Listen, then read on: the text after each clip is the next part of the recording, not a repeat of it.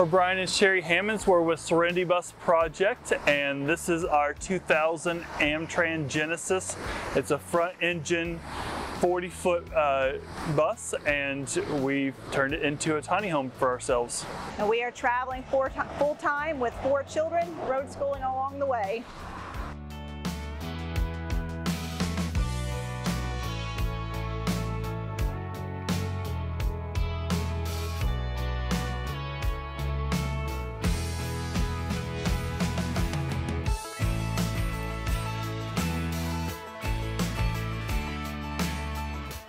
As you come in the stairwell, we have created a little dining room area for our 4 children and my wife and I.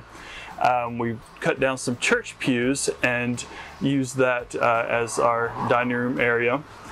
We have a shoe rack that we built down here for the children, and we also have created a little laundry area for ourselves in the front of the bus. And then we have our first bunk beds. This pulls out into a full-size bed, and then we have the bunk on top. This table gets a lot of use as our homeschooling area. So we have books that can go up here, they can do their homework here. We even have storage down at the bottom underneath. We've got a TV in the front as well for entertainment. It's on a swivel, so when they're eating, we can move it out of the way, and that then there's plenty of room for them to sit. But it's also here when we want to sit down and watch Lost in Space or a Disney movie or something. People ask us how we manage to get 6 people in this area, and we don't. The 4 kids sit here. So they have a table. Brian and I will sit on the couch. So we're still in the same area when we eat our meals. Having a family dinner.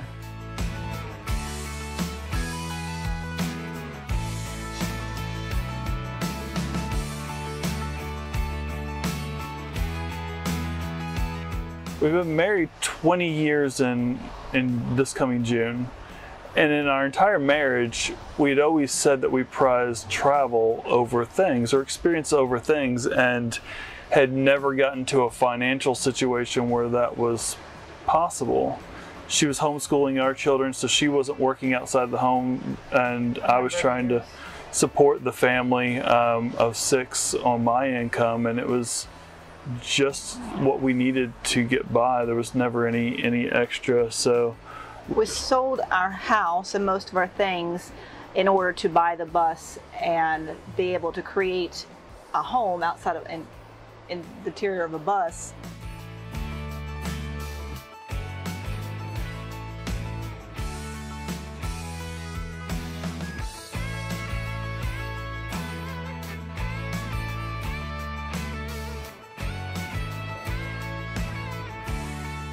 We took some louver doors from a repurposing store and cut them in half, and we found some little bank safety security deposit boxes and screwed those on there so it felt like, you know, more like a school locker.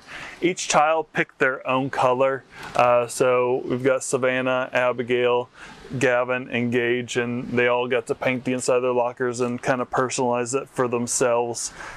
We ripped out the ceilings, we ripped out the sidewalls, we ripped out the floor, we sprayed the entire interior of the bus with lizard skin, both the sound deadening barrier, then the thermal barrier, and then just build off of that. And because we've done that, it's very unique to our build, I still have 2-3 inches of height in the center corridor. And like I said, a lot of buses you'll go in that have done the floating subfloor idea, they just, I have to hunch to walk through the bus. So that was something that we've done that we've been very, very, very happy with. You'll have to check it out on YouTube. It's an amazing product. Our range is propane and needs no electricity. Our furnace is propane and just uses a little bit of electricity for the blower. We have a hot water heater in our storage compartment outside the bus, and it is tankless and it is propane as well. And then our refrigerator is AC, DC, and propane. We went with a lot of propane because we're trying to minimize the amount of electricity that we use. So when we do put solar on the bus, we can be more efficient with our use of power. The girls' bunks, this one, Abigail's pulls out into a full-size bed. And then Savannah's up top here in her bunk.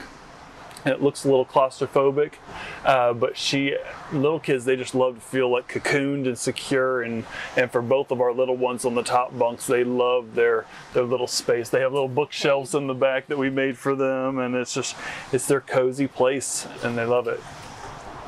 The kids have had to, let go of friends and social events with just a promise that there'd be those opportunities on the road, and some of the friends that they'd make at one schooly function they'd see again somewhere else in the country, and that's been playing out, so they're able to make that adjustment pretty well.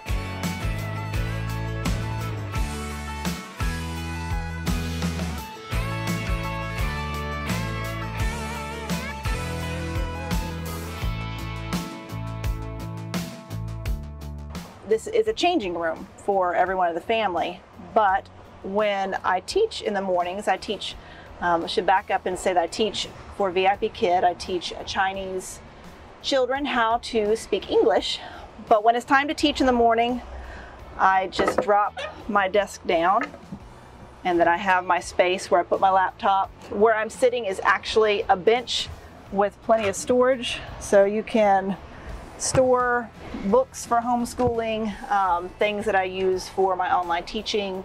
We have some antennas on the outside of the bus that take cell phone signals, and they boost a small signal and turn it into a larger signal.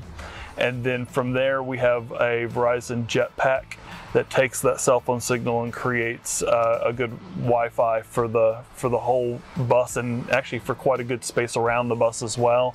So most cities that we're in, we're able to pull in the 60s megabits per second for download speed, which is fantastic, way more than she needs. So right now we're not able to just boondock in the middle of the national forest because we need that really good internet signal. So hopefully at some point we'll be able to lessen our need for the internet on such a regular basis, so we can do some of those cool boondocking experiences within the woods and whatnot.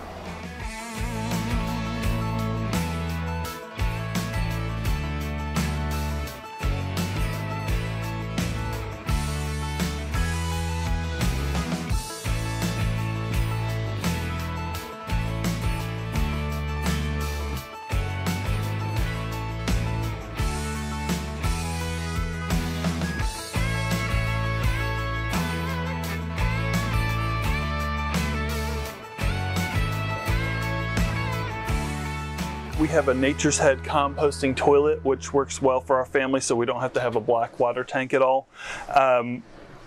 It's actually very, very easy to use, but our friends are terrified of the composting toilet, so we found a sign that says, "Don't panic, it's organic." It's our little inside joke to our friends who would rather wet themselves than use our funky toilet. We've had a lot of funny moments with them racing off from a visit to the bus because they had an emergency bathroom issue because they won't use our composting toilet. There are a few instructions that go along with it, so it's weird for them. But we used a lot of pallet wood, and just an insider tip, if you're going to use pallet wood, bleach it first. Like every third board that we bleached foamed up like peroxide on an infected wound. So we're glad that we bleached the wood out and got rid of some of those pathogens and got rid of some of the nasty treatments they put on there to preserve the wood. It also surprisingly scaled back some of the gray and brought some of the color out of our pallet wood, but the whole inside of the toilet area is done with pallet wood. 6'2" me can still stand in my shower inside of my radius because we're right on the ground here and there's no drop ceiling, so that was something that I needed for myself just so I didn't get back issues trying to take a shower. We did the shower walls with the vinyl flooring, tongue and groove, and we just sealed with caulk in between the grooves so it would make a really good seal. We found on Amazon a shower head that uses water current two light LEDs that are in the shower head itself, and so this whole shower stall is illuminated by the flow of water through the shower head, and it turns from green to blue to red just depending on what the temperature of the water is, but it does a good job of illuminating the space without electrical wires or batteries or things of that nature, so it's very, very safe. And we have a hose that connects in there and runs out the shower window, so when the kids inevitably come back from the beach, they're literally on the beach right now, when they come back sandy, we can rinse them off outside before they come into the bus. Full-time living on the road, we've been beach hopping Florida for the last month, just a new beach every morning, and it's just a really cool way to raise our kids and show them the world in person instead of out of a textbook. It's been fantastic. This is probably my favorite space in the bus because it's our room, but I oftentimes will hide here from the kids. Close the curtain and it becomes this quiet oasis for me. Got storage up at the top. Brian built closets, his and her set of closets on either side, top and also on the bottom.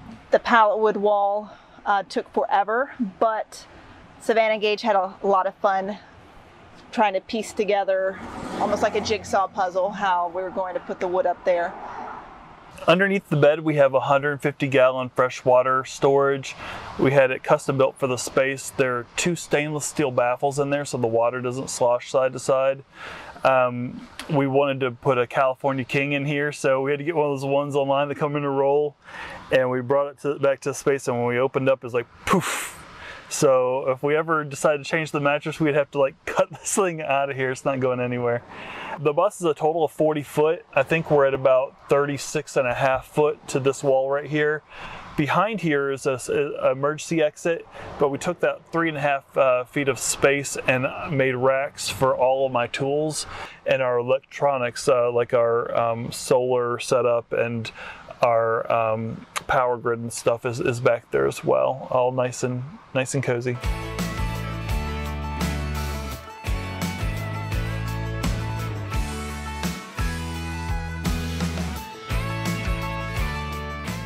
I've worked sales for a long time, and I hate to say it, but I got to where I was jaded and just didn't like people very much. And being tied into the school bus community and the van life community that's so tight-knit and so amazing. We've met some awesome people. I've really come out of that kind of calloused, I don't like people mentality, and really embraced some and we've had socializing I didn't know I was capable of.